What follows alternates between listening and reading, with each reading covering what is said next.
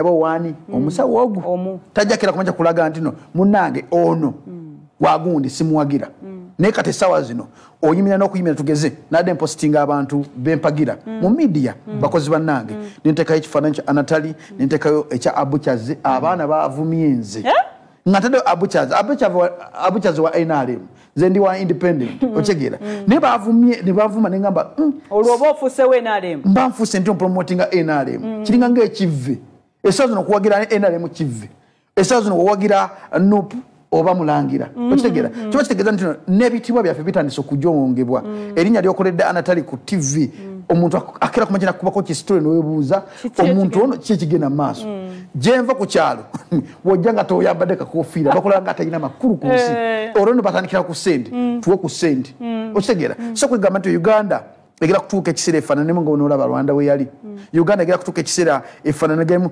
singa tubadde nga Tanzania nti Tanzania ojja kera kumacho sangi Diamond Platinum awagira Magufuli nenjagala nkusalemu ekirimi awo Jacob ogenze n'oyogera ku nsonga bwetu nsijukira Barack Obama okujja ne yesimbawo mu bisanja naddala ekisanja kye kyasooka abayimbi bangi abantu nga Oprah abantu bangi nnyo baavayo ne bawagira Barack Obama era nga da significance y'amaanyi mu nsonga eyo so kati tukitunulira nga tukijja Uganda tukitunulyeko n'emabega eyo mu nsi ezaakulaakulana ddala kikyamu ng'otunemu America ina parties bbiri parties ezo Uganda ntira parties esuka mu mukago ba musanvu otegera kiba kitegeza ntino Uganda tukyali bato gotina social media tunabajiga bulungi gikozesa mujja kusanga omukazi omukulu nga yeyambulidde abantu social media ojokera kumacho kusanga omuntu akola ekintu kyekisiru isana gikozesa gijja mu sente yagikozesa kukola ki kumalako mirembe nga gomu kuvuma muntu kati mulimo ebintu betunakera kumacho kuyiga nga tunaba bikula mu bio abantu bana bali mu byokwesanyisa bagira balindako kuwange nganze olwadde kuwagira kyoyagala but tovayo publicly kulaga nti mpagira kino case submission eyo omugaso gwaba artists mu campaigns gulichi omugaso gwaba artists mu campaign 1 bayina numbers of which aba artists bano bayina abantu ababakiriza that is bafani artist wayimira ku stage nagamba akalwa kangi ngenda kawo omuntu wati ne fani we obwongo bumubuza lwaki omuyimbi gundi ne gundi asazeewo kubanga akawo kitegeza waliwo ensonga njagala okwawukanako ne Jacob mu ndowooza nti nno artist obo muyimbi talina beera na ludda no Jacob mu nsi teri muntu atalina ludda naawe olina oludda mwani yupi wali ogenza okime kadi era nga nkimanyi bulungi omuyimbi Bobi Wine go floating mulamu obwo but omuyimbi nga tannafuuka muyimbi asooka abeera mu Uganda waba yazaalibwa ku ttaka lya wano ekitegeeza ekyo kimuteeka mu position nti alina obeera n'oludda tosobola beera wakati mu bulamu bw'ensi eno nze naawe olina gw'ogenda okutiikinga ku lunaku lwa 14 January noona alina gw'agenda okutiikinga n'aba n'asigala ewaka kino kitegeeza bano abayimbi ekibatutte wano balina numbers 1 bapolitician babeetaaga because obudde buno olaba nti nno omuyimbi nga Big Eye Bebe Cool akusaasira abayimbi bonna abamanyi bali ku ludda lwa President Museveni owekitiibwa lwaki n'omuntu obudde buno akumya omuliro ogw'amaanyi ennyo omulala ayagala entebe naye muyimbi kati awo njagala okujjira nti wogenze n'omenya abayimbi mulimu ba Catherine Kosaasira ndabya Big Eye enfunda nyingi ye ng'agamba nti nze tebasasula sente zange mu kalo nakola aba agenzeyo kuwagira oba aba agenzeyo kukola ssente okay for starters waliwo abantu abawagizi ebyaddala nga Bebe Cool muwagizi wa kisini olaba alekawo owekitiibwa Muzeeyi Bidandi era still n'agenda n'omukulembeze w'eggwanga Yoweri Kaguta Museveni oyo aba muwagizi Big Eye si muwagizi Big Eye munoonyi wa ssente ekyo saagala balimbe kubanga agamba obudde buno mu 2011 tebaamusasula yowa njagala mbuuze Big Eye yakolawa era ani yamuwa omulimu ekyo anti okuyimba yayimba naye obudde bwe yali mperekezi y'Eddie Kenzo obojjukira 2011 Kenzo yalina oluyimba olw'amaanyi super power yes Big Eye anoonya ssente bonna senga tezibadde ssente King Michael senga gyali King Michael kwa naye muwagizi we NRM senga naye ali gye bali at the end of the day bana abayimbi banoonya ssente nakyo kuba nabo balina ebizibu ng'omunauganda omulala waliyo omunauganda ali mu kufumba emmere mu campaign ezo waliyo ali mu kutunda pikke waliyo n'omulala ali mu kutimba ebipande saagala tubateeke ku musaalaba waliwo abawagizi naye abasinga banoonyi ba ssente abakatwega takolnako olwaleero tuli mu kuteesa tukuba empawa twogera twagala okumanya nti abantu bano abali mu nsiike ey'ebisanyusa twogera ku entertainment industry njogera ku bayimbi bapromota n'abyeko bajonga ali mu campaign bubinyonga wagira President Museveni tulina abantu bangi nnyo okwongereza katono okwakasa nti ddala ssente mu 2016 ssente zaatabula abayimbi bangi nnyo oluyimba lwatubonga naawe ndujjukira nkulayirira nga nyimiridde wano ku Sabula leero mu mwezi gwa Novemba ogenda tuuka mu February era bangi bakubba abali awo bagenda vaayo nga bakaaba era mu nsonga y'akasente mulimu abawagizi nti bo bawagira ekibiina okuva edda nedda nga bo balina political background naye ate waliwo n'abaabuukidde ekigaali nti bo baagala akasente because mbuulira ani afootinga bills ezo kubanga basula emmotoka ze bavuga zonna za bbeeyi sirabye ku mmotoka ya layisi amafuta gakozesebwa at the end of the day business. Well, thank you so much. Ngawe twabagambye nti nga mwakatwega tako nti onako lwayo tuli mu kuteesa twagala okumanya ddala abayimbi bano abaffe abantu abali mu entertainment industry sina kindi abantu bonna ffe bankola ku TV tulina mugaso ki mu campaign naddala campaign zineza 2021 era nga ku ssaawa eno ndina omukulu Big Size Bebe Cool agenda kubeera nga ayogerako naffe. Bebe Cool, I don't know if you can hear me. Yes, I do. Can you hear me clearly? I can. Kakati tukimanyi nti oli up country essaawa eno ogezako okubeera ng'onoonyeza omukulu w'eggwanga akalulu. Hello? Wabula leero ku Sabula twogera ku mugaso gw'abayimbi abantu abali mu entertainment industry balina mugaso ki mu kalulu kano aka 2021 sina kindi okuviira ddala kubanga gwe tukulabye okuviira ddala mu myaka egy'emabega ozze owagira ng'olaga nti gweyiwawo omubiri we tutuuka mu ssaawa za campaign naye abalala gwe n'abalala tulina mugaso ki oba mulina mugaso ki mu kalulu?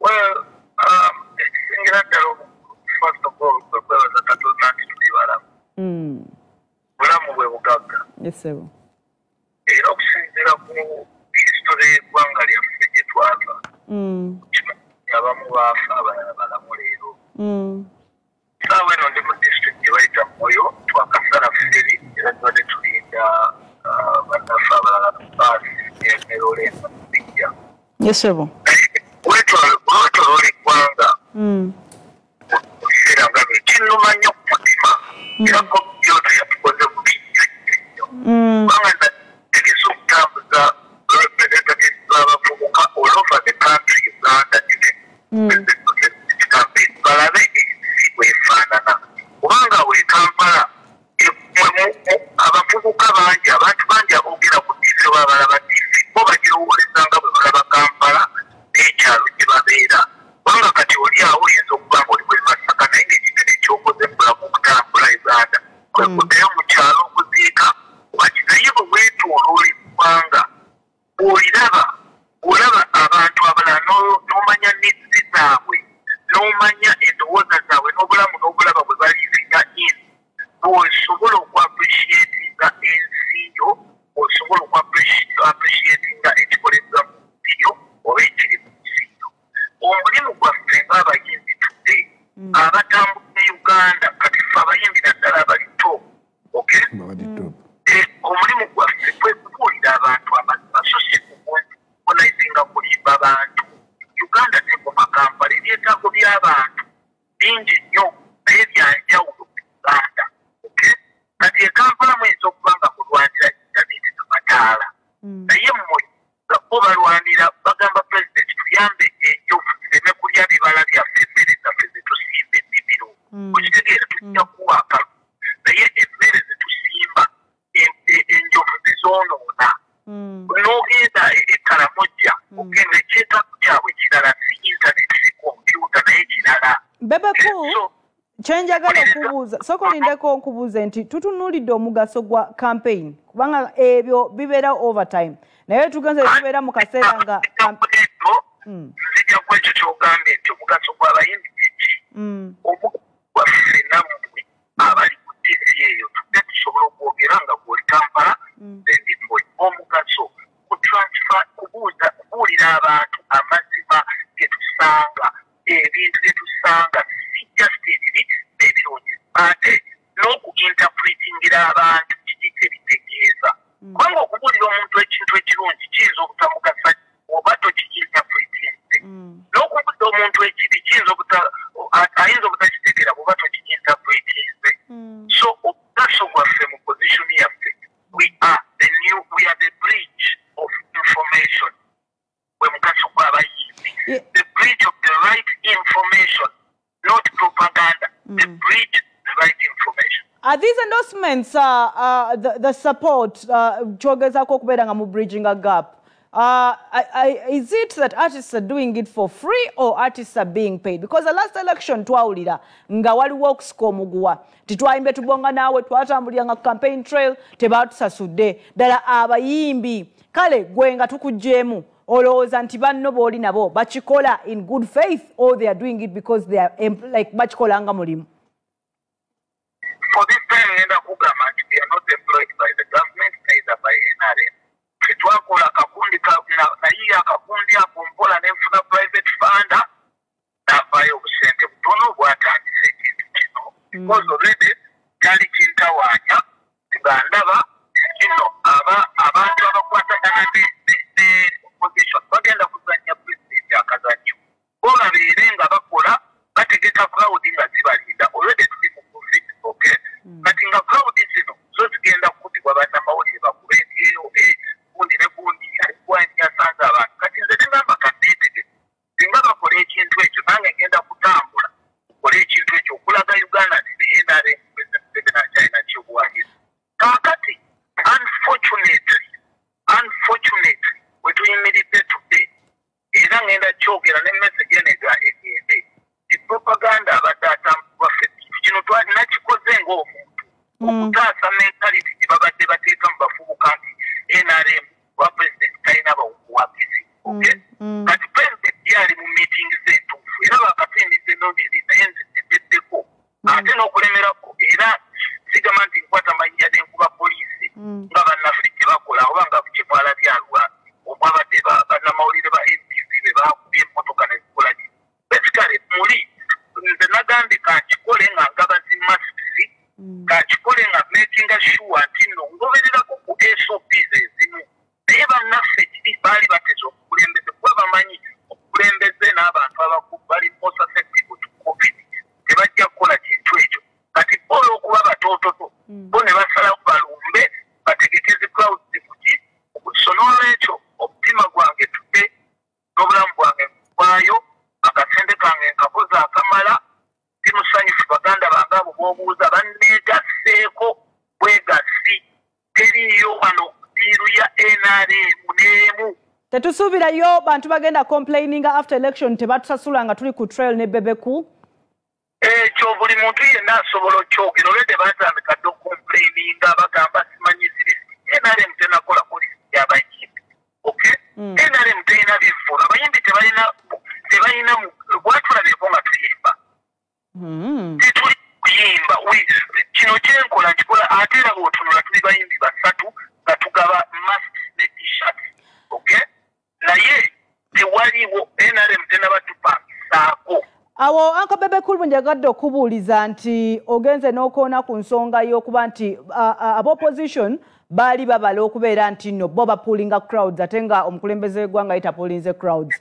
There is a school of thought ebadde etambuzibwa nga omanyi for us we set the record straight nti gwe ne ttiimu yo mukola ekyo actually you to be particular okugezako okubeera nti Bobi Wine akubbyeko show kati naawe ogenda osobole okubeera nga osika crowds abantu balabe nti okyali relevant. Actually waliwo nennimo waliwo ne soko lindeko waliwo ne kale sewe wetubitaba amazima. Okay? Ekyamu kikaba Bobi Wine agenze mu Arua yakola Besigye n'agenda kulwaleyo omuntu wa opposition nga Besigye n'amukyankalanya n'ajja ku Muzeyi Museveni n'amukyankalanya. Ekyamu kibebe kuula okwetegeka naye agende ku Arua alage Uganda. Waliwo ekikyamu kimwe mwagala Bobi yekka yaba agenda Arua oba mwagala mulabe oba waliwo omulala ayinza omusingako.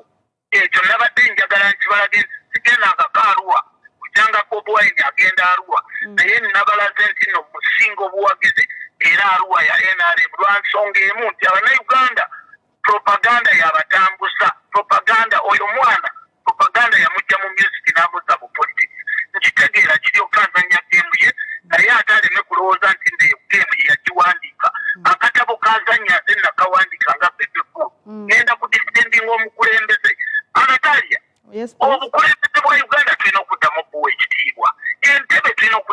bamuwa ekitiibwa. Anatalia omwana wo tayinza kujja nakugamba ategeera okusinga. Anatalia mu famire yo baakuzaala. Okay? Baakuzaala olina batoobo. Toyinza kungamba nti batoobo bategeera okusinga. Anatalia Amerika yennyini today alina abeeyosimbyewo ow'ensanvu bomu ena n'ow'ensanvu mu munaana. Amerika yalonze wa nsanvu mu munaana. Anatalia njagala tussemu okuweesa tusafeguardinga eggwanga lyaffe tumanye nti nno obukulembeze bujja with experience. Tulina advantage gye bayita eya experience. Okay? So advantage ya experience eyo ebeera nti omuntu gyakoma okukola gyakoma okulaba ki okumanya ki ekyokukola. Anatalia tulina okukisa mu ggwanga lyaffe. Abantu bano abakuze siganye kino bajja kujja bagende. Naye ffe gye tulina okukola ng'abavubuka abato ng'abasajja abato n'abawala abato tuyigire kuba n'abantu abakulu tutegeere Uganda gye yava bagitunyumidde tumanye nti tuli kale tetulina amalwaliro naye bajja tuyamba okumanya how tunaazimba amalwaliro tuleme kugwa mu binnya tugwe mu nsonga ate ze baagwamu kuba bo tebalina baabakulira. Awo bebe kulwa njagadde okubuuliza nti the last mu kalulu akasembayo ne even towards kana akalulu tulabyeko bangi nga babakuba obucupa ne bagamba va ku stage twakoowa oli wa NRM va ku stage twakoowa because of different reasons abantu reaction y'abantu tebadde nnungi ne reception tebadde nnungi. What are the odds eri mmwe abavuddeyo ne mu declaring ebibiina oba opposition oba ekiri mu buyinza mwe mulowooza nti kigenda kubeera kitaje muli eri career zammwe gatako na entertainment industry nga tumaliriza ekisanja kino nga tumaze omuliro guno ogwa 2021? 2020 oba katugambe 2019 yali esinga omuliro kubanga yali yatubonga naawe yafikako naye olaba bebekulu olwavaayo abantu bandaza omukwano mu myaka egyo gyonna nga tiketi yange gyentunda ku serena oba ekololo ya mitwalo 10 emmeeza ya $5,000,000 Anatalia agenda kukakasa ekintu kimu tewaliwo bukyayi buli permanent mu bintu bya politics era tewabaawo omuntu agamba era Dr. Kizza Besigye bw'aba asobola okumpuliriza tudde ng'abadde ali ku TV nenamuwa credit naye namujjukiza nti nno obukyayi bwennyini bwe yali asiga mu bantu ndowooza alabye ebintu bwe kisobola okukyuka. Abawagizi abagenze wa Bob Wine bawagizi baali ba Besigye tewavuddeyo muwagizi n'okumwenare naye ekyo kikulaga ki bw'oba osiga obukyayi mu bantu kikulaga nti obukyayi bwennyini busobola okukolako. Kanyiiza nnyo kiri wa FBC naye njagala okusendinga message eno eri very clear. I respect Dr. Kizza Besigye lwansonga struggle agiruddemu but with issues. Dr. Kizza Besigye abadde atakolinga issues naye kinuma nnyo okulaba ebiyenje nga bidda ku TV ne radio ne ku social media nga bamanyira omusajja ng'oyo. Kizza Besigye oyo dokita abadde amentioninga nga ebijambo ebiri ku NRM yeetaaga okucekinga olulimi omukulu tetulukiriza olwo olulimi tetulukiriza ku mpewo kakati ekisembayo nze njagala Anatalia alindako abadde acekinganga ebijambo ebiri mu gavumenti ekyo tukyapreciatinga gavumenti ebeera erina okucekingwa kubanga president tagifugayo yekka abantu bangi baateeka mu bifo ne bakola ebijambo abalala bakola ebyoki naye n'osanganga ne ku sayidi eyo ewakanya gavumenti olaba abaana bavaayo ne bayisaamu omusajja ng'oyo amaaso Besigye kisebo tetujja nnya bukukkiriza ate bamuke Besigye bajje olw'okuba bakuzizza obulefu ate batuuke ku mukulembeze atuwadde obulamu baki abantu bakulu. Okay, thank you so much. Kakati nga tumaliriza we personally what motivates you? Because tukulabye over the years, tukulabye mu bisanja ebyenjawulo oyimbira president at some point what motivates you? Because at some point netatawo wamusuulawo n'ogenda n'okubira President Museveni campaign. What motivates you really? The motivation comes from vision. Omuntu yenna alina ekintu vision.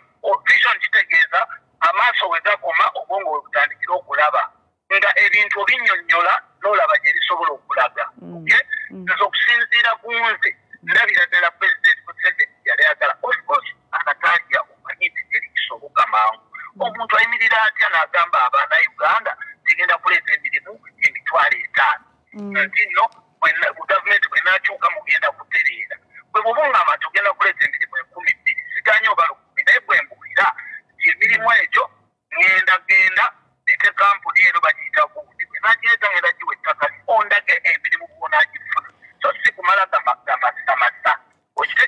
Tweyanziza nnyo ssebo tugenda kuddira tugenda kusaba tukuwummuzeemu kubanga oli live we are back to back mu studio neeyo tusobole okubeera nga tufuna endowooza zo tugenda kuba tukuddira.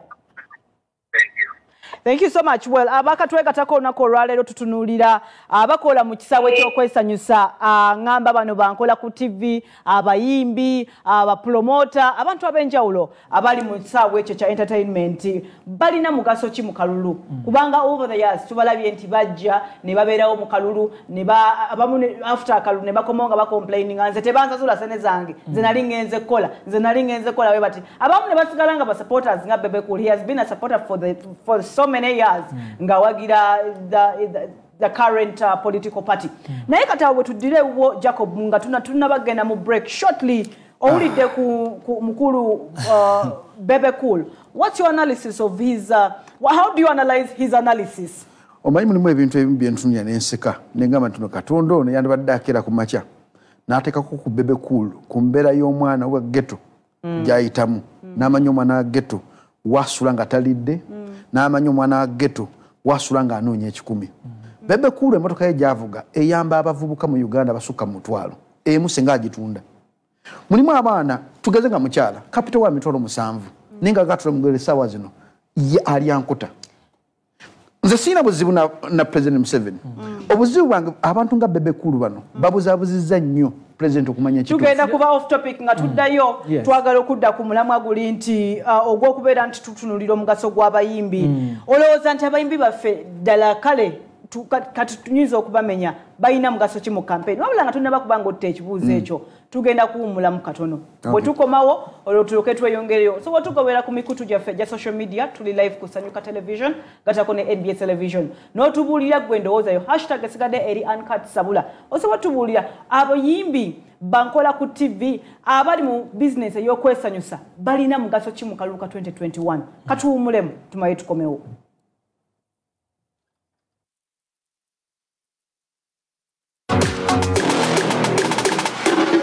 Uncut Sabula, brought to you by Shuya Pads. Liners, the true definition of freshness.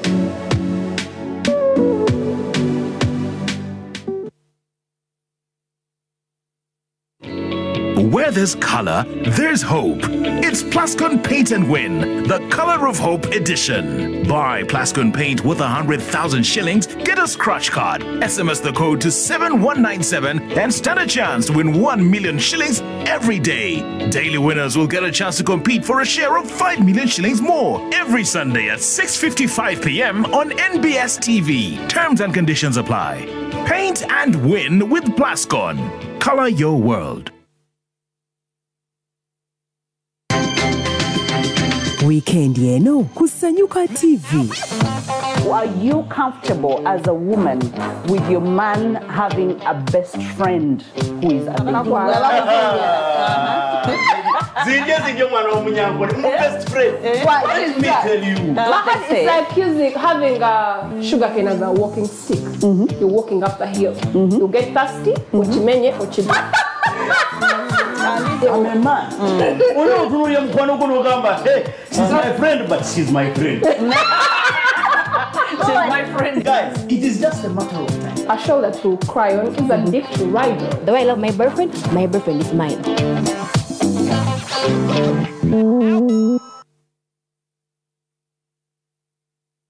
Every day could start off brighter, but not today. It should be a great day. All it takes is the extra care and thoughtfulness. It's her big day, so let's save the day. Shuya pads are made of 100% cotton, have active oxygen and negative ions, and composed of 10 layers. They are breathable, comfortable, inhibit bacteria, super absorbent, and come with a free test kit to check for infections. Shuya pads and panty liners, the true definition of freshness.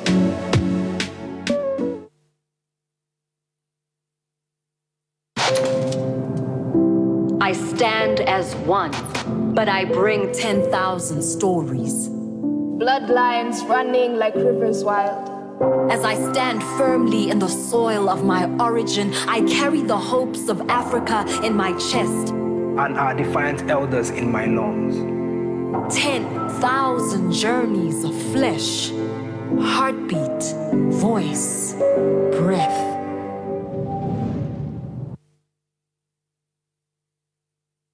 Slide your way and tame your thirst with the new Reham Cola. You can sense taste, and when you choose the best, regardless of the party, mood, or moment, Reham Cola is tasty. Feel the waves of Reham Cola slide down your throat with loads of refreshment, immense goodness, double refreshment, all cooked up in one. Reham Cola now comes in an exotic look and delightful, refreshing, genuine taste. Reham Cola. Taste it. Believe it. A product of the Reham family.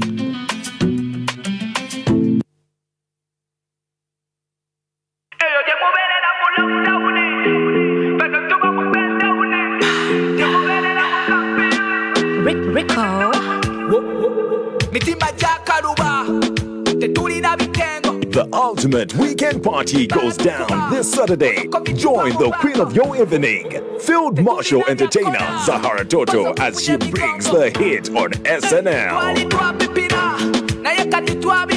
It's gonna be a blast. It's gonna get crazy. Featuring 7-star General, Roger, Mr. Scratch, DJ Mac, and MCs Isaac and Bright.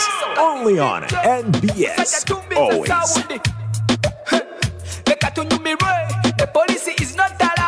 Saturday Night Live.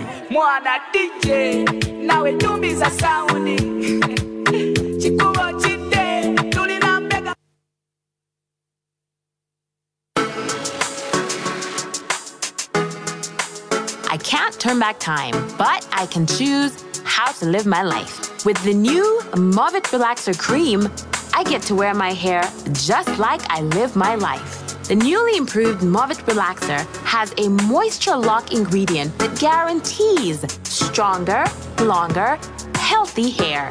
So beat the stereotypes with the new Movit Relaxer. Go naturally curly, bouncy, or straight.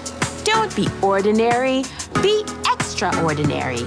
Movit Relaxer's impact on black hair is dazzling. So get moving with Movit. You'll definitely stand out. Movit. All-day confidence.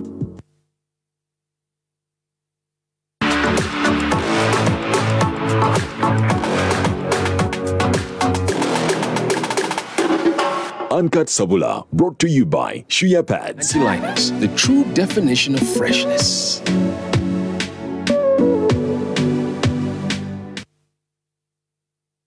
Welcome back from that short break. You're still watching Uncut Sabula. And today we are here to digest the role or the significance or the importance of our artists in the 2021 election. It is not the first time they're engaging in politics, but how impactful, how important, and what role are they playing as people from the entertainment industry? It is not only the artists nti bayimbi, wabula tuina abantu bangi nnyo, tuina ba promoter, ngaye mulaba waliyo mukulu Bajo, nga yomu kubanonya akaluluka President Museveni, waliyo omwami blogger Isma yave Sweden, naye nga ali mukunonya kalu. Abo bona tubabala part of the entertainment industry. Why? Because they have played a key, kagamba tulaba nti bebajja ku TV yaffe kutugamba that this is what's happening, and they are the reason as to why there's a very big fusion between politics and the entertainment industry. Why? Tetsobola kubayisaamu maaso on what they are doing in their day-to-day lives. However, today we are here to discuss their importance, relevance, and the aftermath after the 2021 election. Nga zimaze okubeera nga zigwa wabula nga tetunaba kuba nga tweyongera wala. Mwawulidde submission ya Bebe Cool, agenda kubeera nga addamu okutwegatako, tujjamu okubirako mu maaso awo. Naye kantuukire wokeizi otubuulire ku odds zino nti abasinga baweyinze in ne bagamba nti no, the reason as to why abayimbi bali actively involved in politics, it is because of Bobby Wine. Inti Bobby Wine abamu bagala competing naye, abamu taking advantage because Bobby Wine ya requesta kati kino ekisanja ky'abayimbi. So bakozesa ko bagenda ne basubmitting anti bwe muntu tuteeka wo agenda babbako show. Kibuuza ne Bebe Cool ndozo owulidde. How true is it? Okay, neyanza nnyo kubanga ombuuziza ekibuuzo ekyo. For starters, mu entertainment industry mulimu kye bayita ego. Ntino Bebe Cool ne Bobby Wine at some point bali beerabanga bali ku babinsanya. Ne batandika noleta ennyimba ezibinsanya. Matiansi butyampa kamwaka ennyimba bwe zityo. Obudde buno Bobby Wine ayiseewo. agenze ku ddaala eriddako ku myaka gye ekintu ekiddako Chameleon ayagala bwa Lord Mayor Bebe Cool osigaddewa nga omuntu yenna amanyi showbiz owulidde agambye yafuna fanda kitegeeza ego eri mu kuworking at this point Bebe Cool tasobola leka Chameleon ne Bobby Wine bavuge kino ekintu. That's why you can't penetrate those three giants.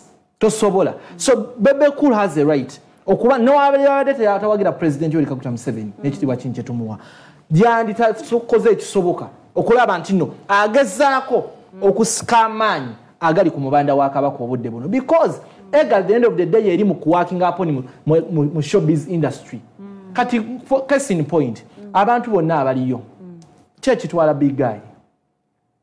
Okay. Chechi mutwalayo. Ne Bebe Cool chechi mutwalayo. No, no, Bebe Cool has a right because Bebe Cool is supporter of NRM.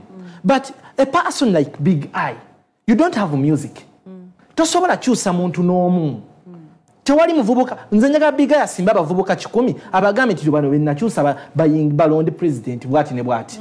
Waliyo abantu abatali bansa abatagenda gattako. Ekyo kye kinnuma. Nti era 2021 egenda kuggwa baddemu kaaba. On the other hand, we are seeing so many people abali eno ku side opposition actually abamba member ne ticket abale bajane bamwendosinga Bobby Wine bamwendosinga ku social media. Yes. I mean abo kakati no waliwo abendosinga Bobby Wine nga bayimbi banene nga tebamulimu mullo obo kitegede kyengamba wabula nti bagala likes shares kubeera mulangira ku social media je bali abo. Okay. Je bali abantu waba eno entertainment business buli muntu alina faces bili. Jacob Nimbye waliwo ku postinga ayaga afune likes afune kumanyigo addemu afune numbers nenga mazima tabata yagala je bali abantu weba. Fina Mugerwa, what is her stand mo 2021? Fina Mugerwa taina kyagattako inani but abadde mu activities zawe nyingi onyinza obutamwogerako ne basebale bakimayoki. Sebale muyimbi wa kadongo kamu. Yasemba dio yimba luimba kiro omanyiyo. Well, join us on our social media platforms. Suli active katumazo kuteka yo link eli letters wojifuna jitapinge ko sharing all over the WhatsApp groups. We are discussing the role, the relevance, and of course the impact, the aftermath of the artists engaging in the 2021 election. It is not the first time. Negolo zanti chitulekawa chibakosa chitia. Era balina mugaso chimukalulukano. Awenzijire wo Jacob.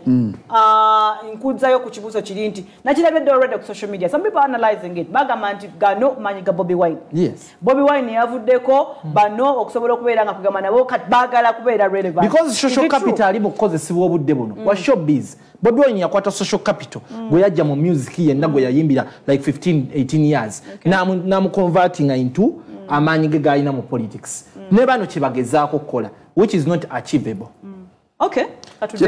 Kyetulina okukera kumajja kusoka okukkiriza nti Bobby Wine ali mu nsi ndala. Ayinza okuba tuli mu Uganda naye ekintu kyaliko kirala nnyo. Yeah. Kyenjagala bakkirize naye kirala nti Bobby Wine yenga yo omuntu abatona amutegera bulungi namumanya yani exactly. Naye onokera kumanya kumanya Bobby Wine ojja kwata ku muntu ogani mukama Katonda kikintu waturete naye nga kyonna kikiri kigwerawo. Anyway, ku kibuzo kyombuziza mu Uganda mu nsi yonna. Mu Uganda muno abantu bana mutegeera bajja mutegeera soon very soon bajja mutegeera.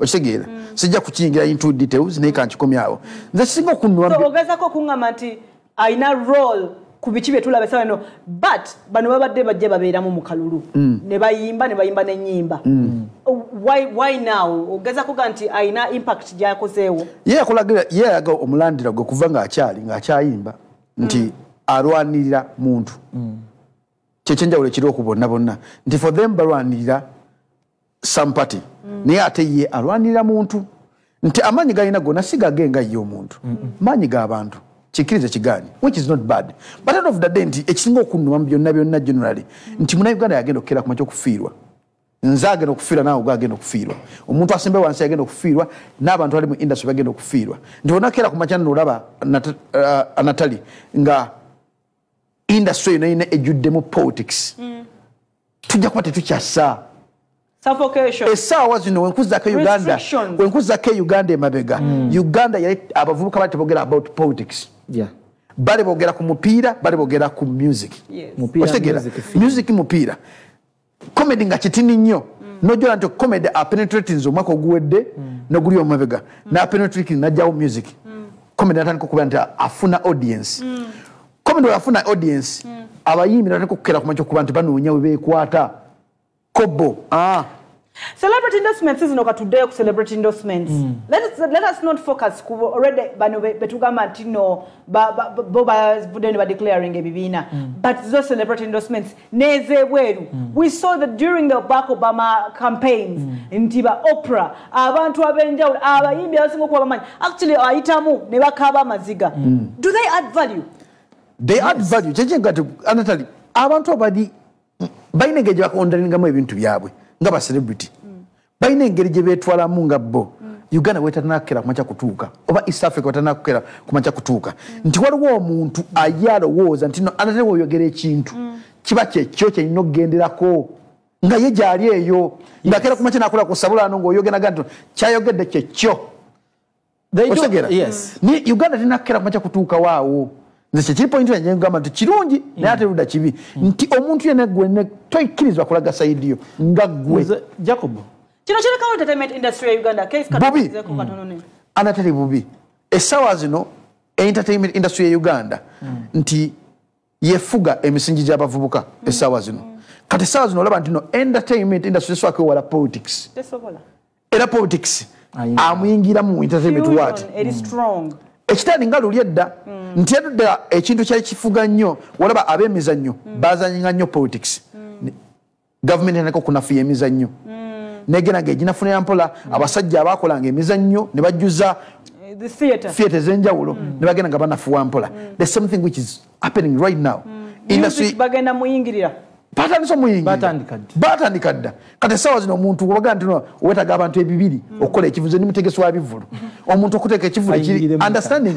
oteka milioni na 10 okitegera kati kikyasinza kusoboka nebuzibuliki buzibu bw'abayimbi butategera balina koma kwaula busiri bw'abayimbi butategera balina koma anatali wagala wano kwa uncut kalakatatu gamba nti byonna byowulidde wano kwa uncut Sabula si byaffe ng'abakozi ba NBS television oba NBS television byabo bwe tubatubwadde okubeera nga bateesa akameeza basobola okubeera nga nabo bakubaganya endowooza zaabwe case today awo badde ne submission ku submission y'aba endorsements Jacob nze njagala nkubwire kye nagambye mu kutandikwa omuntu alina banooludda abantu batuuka ne balaba Bebe Cool ne bakaaba jebiri nti Bebe Cool star ekyo kiraba ku Bobby Wine ne Bobby Wine alina watuuka ne bakaaba kamyoni atuuka mu kifo abantu ne bagigumira kitegeeza wanayogera statement abantu bajja zuukuka because already already impact gy'abadde alina social capital amuyina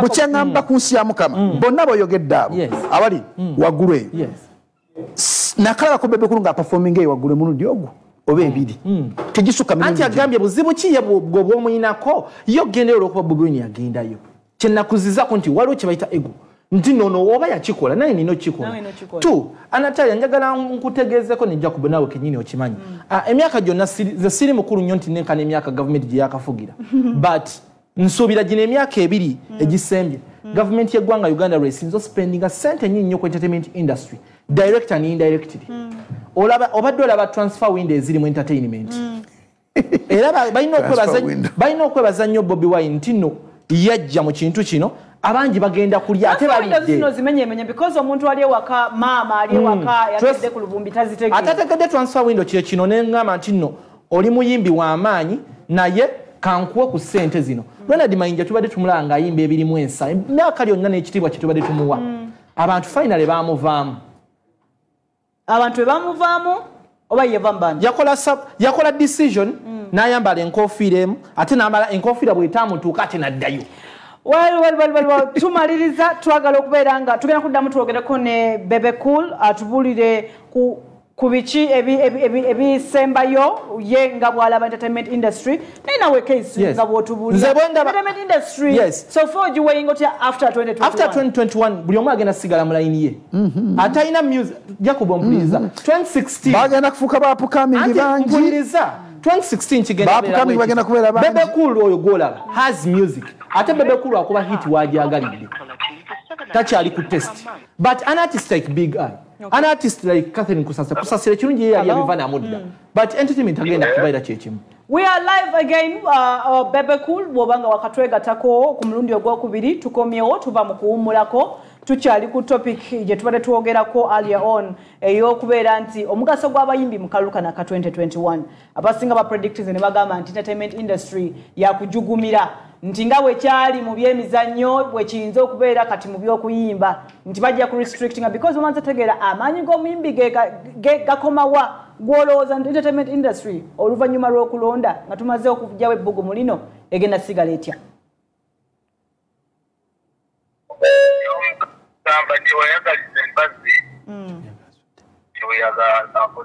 Asudde.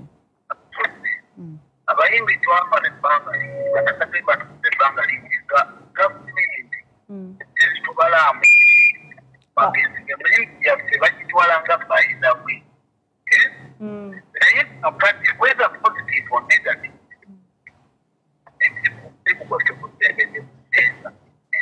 mu bulamu bwange era bagambe osobola okudisa kuyinga ne Bob Wine olusonga politics ino talina bwongo nfuga gwanga wata kale ebyo bigambo byo era tetubikiriza ku mpewo netta twogera kuba tuli bayimbi kyagulanyi aba presidential candidate kuyise Bob Wine omuyimbi nsobola okudisa kuyinga naye bwekyo naye nsobola okumuwa credit lwansonga timuvu ye yayongera neggumiza kubanze nasooka okumupinga entenda y'abayimbi okusemberera politics obwobukulembeze naye muvu ye okugenda ku opposition eyongeze n'esembeza kaliya zaffe ba entertainer ku meezi ennene ekikulu kyali kyakugisembeza ku meezi ennene kati bwesembera efuna kugisengejja omukisa okugisengejja ekyo ekibuuzo kiweebuuza nti enansigala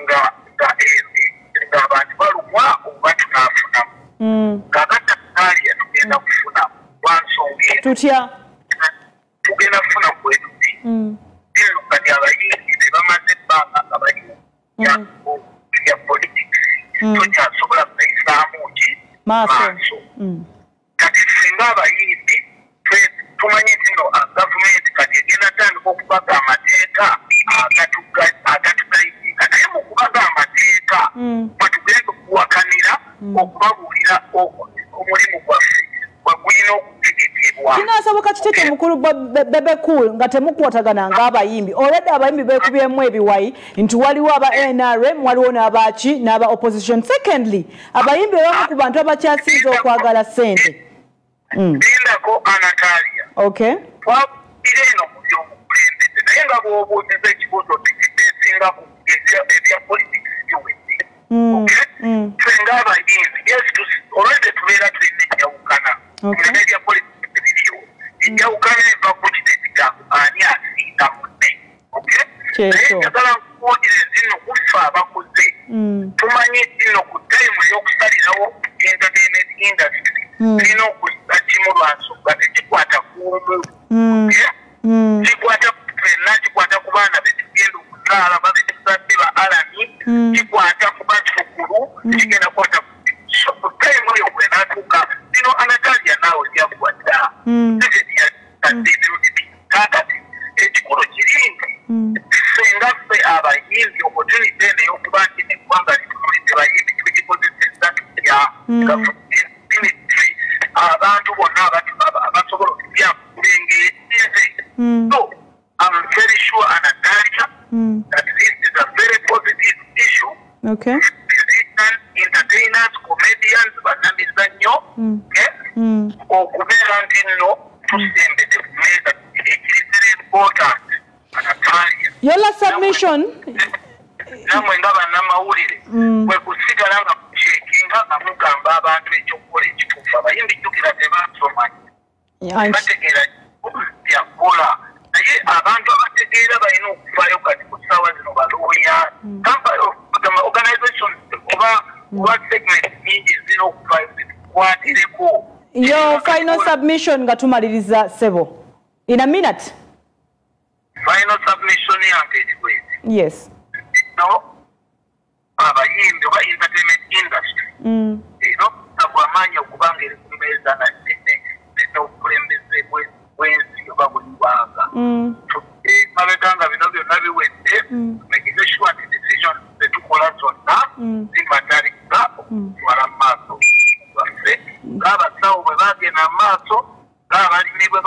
maaso ng'abazimbi bwe bagenze maaso naffe abayimbi tukoleki batalite yaffe si bayimbi basically entertainment industry naye ekoleki eyongere maaso. Tweyanziza nnyo ssebo. Have a safe trip. Tweyanziza nnyo. Bwatyo Bebe Cool bwayogedde yagamba nti mwenna muddemu mutuule ku meeza mukwatagane without any parties muziteeke ebbali. Muntu mukole etteeka ab'amateeka gagenda okubatuwazaganya nga malungi oba mugasabe mu government. Final submission bambi mudakiika ng'emu atumaliza. Final submission yange eri Bebe Cool erimu nti ate eri Bebe Cool ku nsonga eno ey'abayimbi nze njagala giweereza Bebe Cool nkwegayiridde ekisookera ddala nti buli omu ku basajja basinza okufuna ssente okuva mu gavumenti okuyamba industry ya Uganda naye kyennaku nnyo ekisinga okunuma nti essente ze bamuwa ziyamba ye teziyamba muyimbi wa Uganda. Oyo musajja alina kamera ekyasinza okubeera ey'ebbeeyi mu East Africa naye siraba nko muyimbi upcoming gwajiwa naga kushootinga video ye kyekisinga okunuma naye nga ssente zivaawa mu State House okuyamba industry ya Uganda. Sina yeka bangi nnyo abantu baba wa ssente okuyamba industry ya Uganda ne bazirinnyako ne bazekusanga bo kyekisinga n'okunuma era abantu abo bebaagala okufuuka enkoko ensajja 24/7 nze ekinnuma kiri kimu kyokka mukulu Bebe Cool nti kasita naawe ozadde abaana abalenzi ate nabo bayimbi tulabe gye binaggwera owange yogera ku nsonga ze za banange bunamwa nesimbe nga kyama LT3 bunamwa division akabonero Sawa batonda February ngena kuzomwezi 3 n'omukyalo no bambi mulabiranga ddala.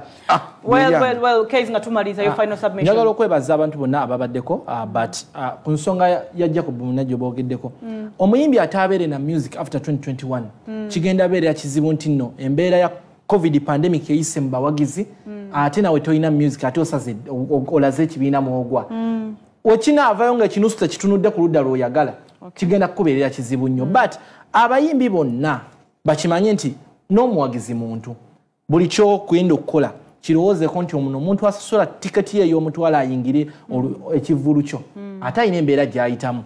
Njagala okwebaza abantu bonna abatwegasseko Bebe Cool tweyanza Bebe Cool submission ye gyakoze entuufu ntwetaaga okudda ku drawing board because at the end of the day ffenna ekitugatta ndongo tewaliiwo ekyatuwaza Bebe Cool because Bebe Cool era ne music we waali era ayina capacity ebeerawo ne Jacob ekimutuuzaano nti ndongo naffe ekituleese wano obudde buno tulya ku industry tuleme gikubamu nnyo kituli ate nawo baleme gisomolamu nnyo. Kekadde tulabikanga kadde ko katukute wabula nga twagala okubebaza mwena abatambudde naffe olunaku olwaleero bwete bwe tubadde enayitibwa Uncut Sabula tugibatuusako buli lwa mukaaga ssaawa 1:45 ku tusanyuka ne ku MBS television olwo nga tuwanja twogera ensonga biki ebigenda okutwala music industry oba entertainment industry mu maaso musula bulungi mweraba.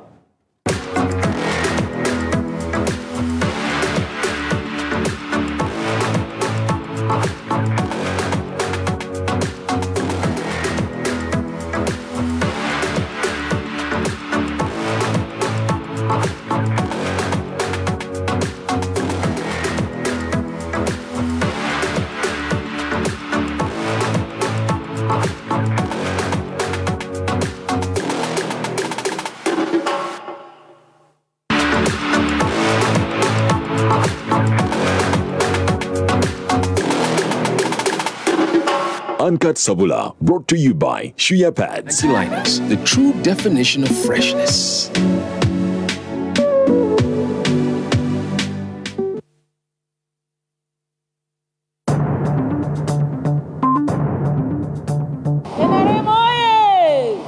Heavy rains disrupt Museveni's scientific campaign in Moyo. Party members say it's a good omen. It has been good. It was a big blessing. I'm the best candidate to handle the transition from Museveni. Obanga Uganda oyagala ekyuka mirembe. Ronde nkumbi. DP candidate Mao claims as he wants RDCs and DISOs to desist from partisan politics. Ebyokutiisatiisa abantu tetubyagala. National Unity Platform supporters in Soroti overpower security to access grounds for Kyagulanyi's campaign. This is a normal deployment to ensure that we secure the event. Another MP dies of COVID-19 as infections rise. Watongola died this morning of COVID-19. Parliament mourns Kamuli Municipality legislator Rehema Watongola. Hajat has really gone at the time when we need her most.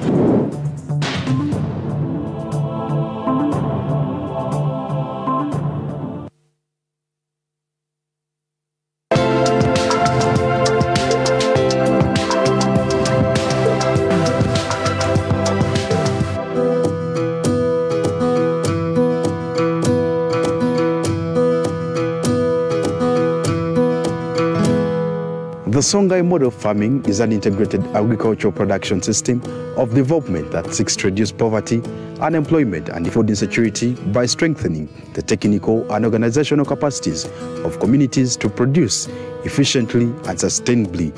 The model helps in building the entrepreneurial capacity of local communities to expand green employment for youth, women, and persons with disabilities. The Songhai model, which is being piloted and practiced in Kampilingisa, PG district, has been identified as one of the safe spaces the youth can exploit to learn about agriculture and value addition. The Songhai model was introduced in Uganda through the United Nations Development Programme, UNDP, and is being practiced through the Uganda Green Incubation Programme. The farm that sits on 100 acres of land was provided by the government of Uganda through the Ministry of Gender, Labour and Social Development. NBS Agribusiness was hosted at the farm to not only find out how the Songhai model of farming works, but also set sight at the different projects being done. As Ugandans, we have tried out almost all types of farming, but not the Songhai model of growing crops. It's an integrated approach that empowers the youth, women, and communities to sustainably harness the use of natural resources for improved livelihood through agriculture. I am Diana Bimanya, and this is NBS Agribusiness.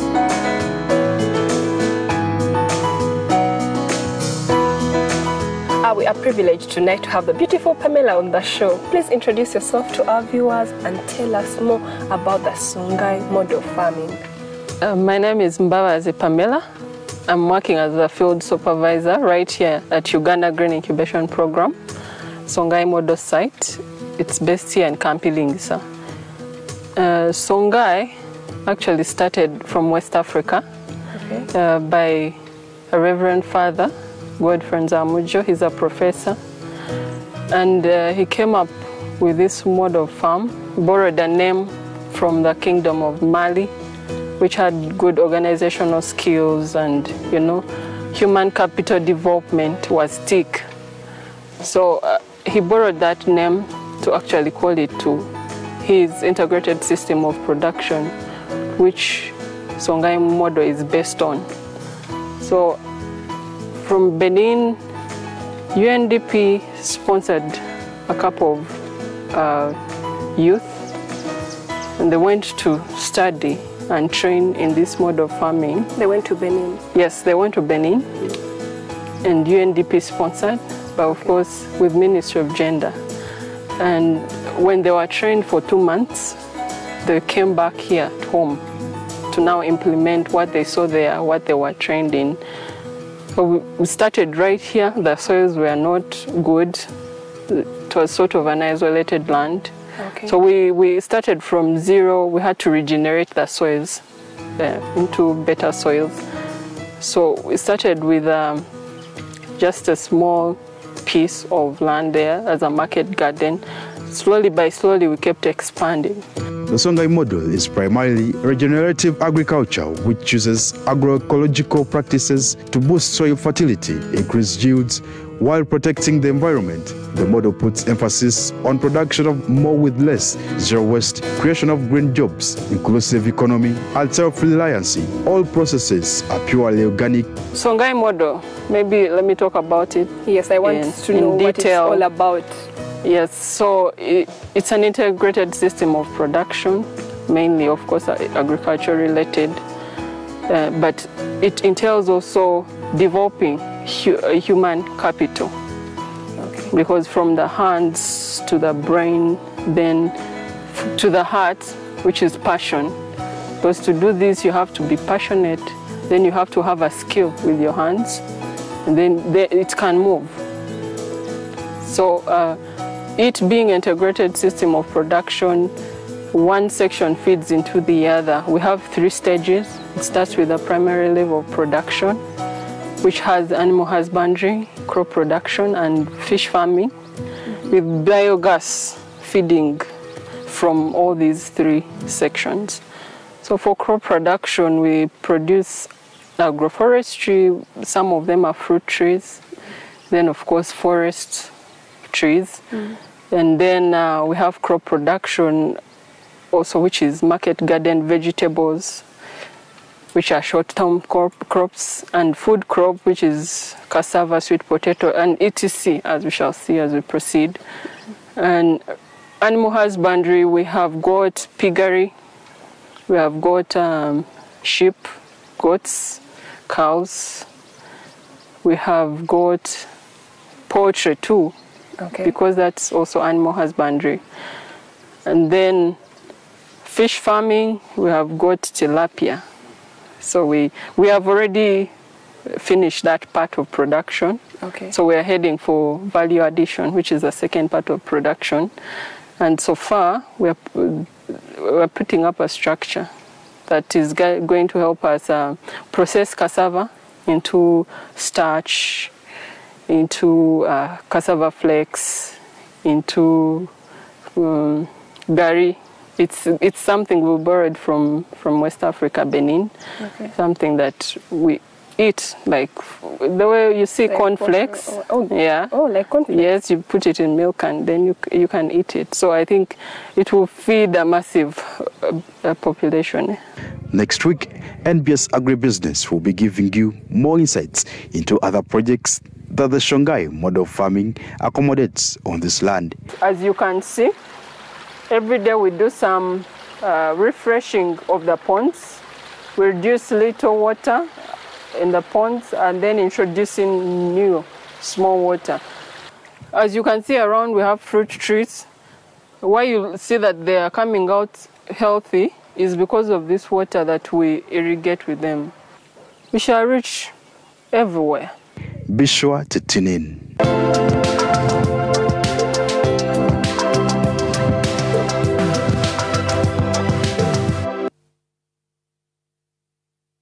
Would you like to acquire your dream home at your convenience? BuildNet has an incredible offer this season. We're giving you quality and affordable apartments with an 18-month payment plan at 0 interest. Our 1, 2, and 3-bedroom apartment in Nigeria has spacious rooms, modern finished kitchen, a swimming pool, gym, standby automatic generator, and a basement parking. Book an apartment with only 5 million shillings and live your dream at Nigeria Heights, where luxurious life awaits you. Find us at Ntinda Complex, Block B, Fast Flow. Call us on the contacts below or visit our website on www.buildnet.co.ug. BuildNet, for quality and affordable housing.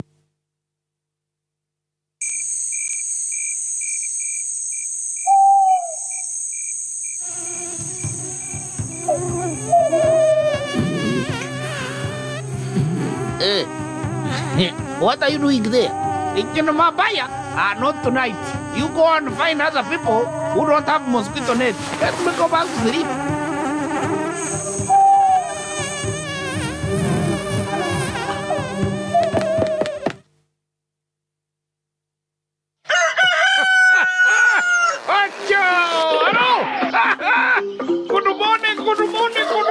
My neighbors. How are you? How did you sleep? Hello, neighbor. Hey, it is clearly not a good morning to you. What happened? Don't tell me it is mosquitoes. Yamawe. Wait.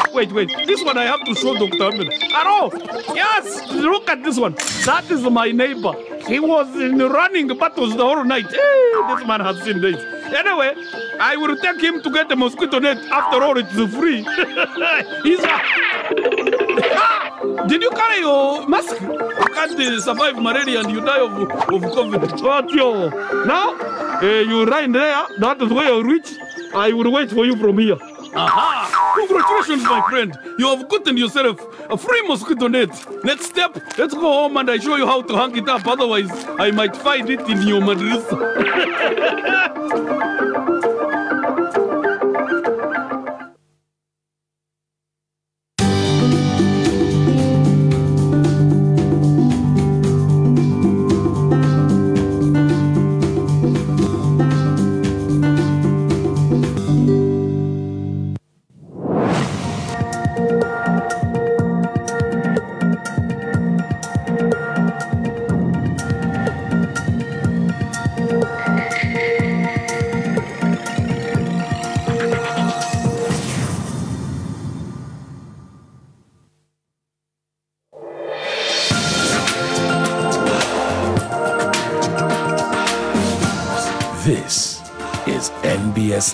at 9.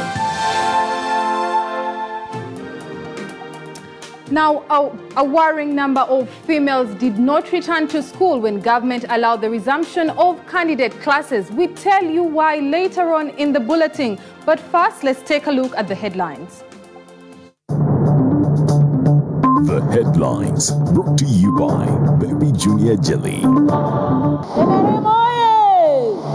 Heavy rains disrupt Museveni's scientific campaign in Moyo. Party members say it's a good omen. It has been good. It was a big blessing. I'm the best candidate to handle the transition from Museveni. Obanga Uganda oyagala ekyuke mirembe. Ronde nkumbi. DP candidate Mao claims as he wants RDCs and DISOs to desist from partisan politics. Byokutiisa abantu tetubyagala. National Unity Platform supporters in Soroti overpower security to access ground.